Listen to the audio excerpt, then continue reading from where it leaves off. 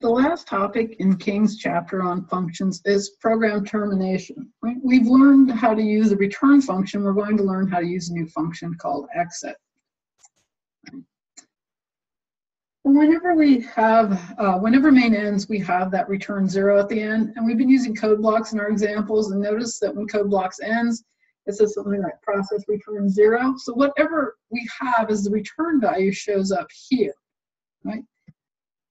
What we're going to do is we're going to use a new function called exit, which will actually make your program terminate. And we can call exit from any function at all. So far, we've only been able to have our program terminate from main, and we've only usually had a main function in our program up to this point. Right, so we'll call the exit function. It's defined in the standard library, so you'll have to include that header file. Right, its prototype is void exit, and then you can actually pass exit some sort of status to return. Right. Two example uses here. You can call exit with this exit success. This is a macro that's defined for normal termination. It'll return the value of 0. Exit failure, I believe, will return the value of 1. This is the value of exit failure. And this has all been defined in the standard library. Right. So return versus exit. Return causes a function to return to the calling function. Right. Only a return statement in main causes a program to end. That's simply because the operating system called main, and it returns that 0 back to that operating system process. But otherwise, using return in our other function just made us go back to whatever function we had called from. The exit statement is going to cause the program to end no matter which function we happen to be in. Right?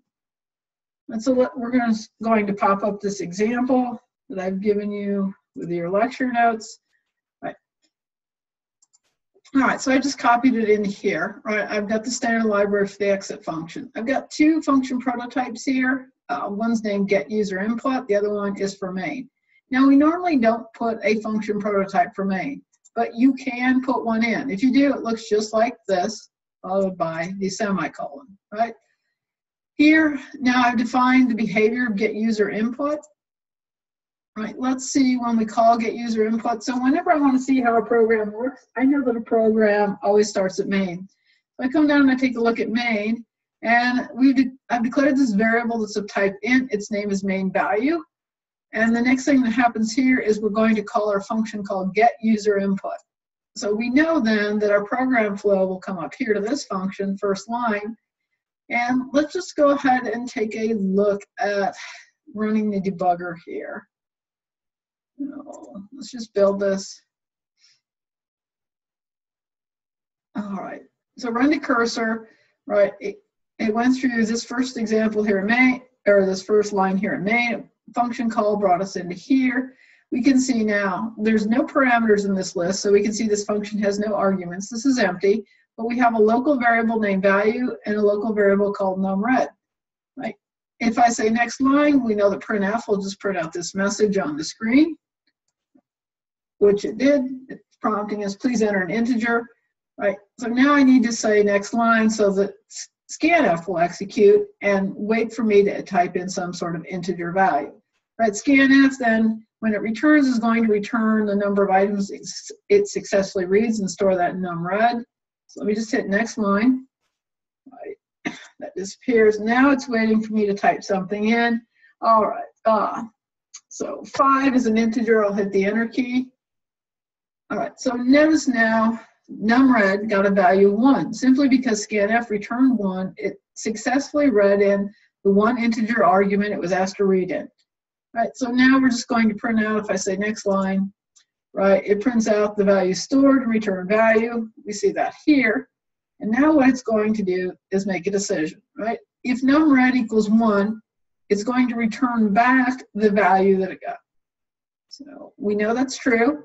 Right, so it's going to return the value of 5, right? It comes back in here to main, and then we assign the return value of this statement here. So main value now has a value of 5, right? If we were to just hit next line, we'd see this prints out the value of 5. All right, so let me stop the debugger. So the way this getUserInput works is whenever scanf succeeds in reading an integer value, then it actually returns that value. But when it fails, right, when numRed is not equal to 1, it's going to print out this error message of invalid user input, and then call the exit function. And we'll see our program then just terminates. So, sorry. Yeah.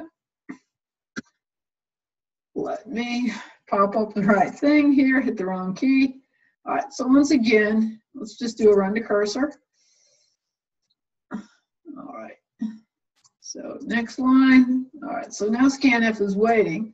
All right, so I'll just type in, oh, how about a capital Q? All right, that's not an integer, so scanf should fail. All right, scanf couldn't read that in as an integer. Notice, right, value just has whatever garbage is still in it. Numred has a 0. All right, we'll just print out that value. And now numred, this will be false. It's not equal to 1. So we're going to execute then this printed out, right? So we printed out the scanf return value, just printed out the message, error, invalid user input. And now this exit failure will cause our program to terminate, right? So if I say call that, our program actually stopped running. And if we just go ahead and let's just do a run so that we're not using the debugger, right? Let's capital Q, right? Error, invalid user input, process return 1. Well, the operating system, the process got this value here. Exit failure is actually a value of 1. Right? We use those mnemonics usually to indicate success or failure. We could just as easily return some other value. So if I typed in -3 here, let's build and run.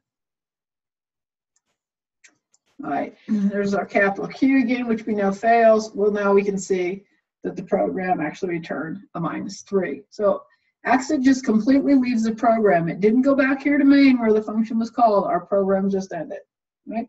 So the exit function, right, if we don't have a way to recover for some errors, like if we're detecting something maybe like division by 0, other things like that, the exit function is a way to just make your program quit if there's no way to recover from whatever error that we've detected. And our program has to detect that error. All right, so that was the last section then from this chapter.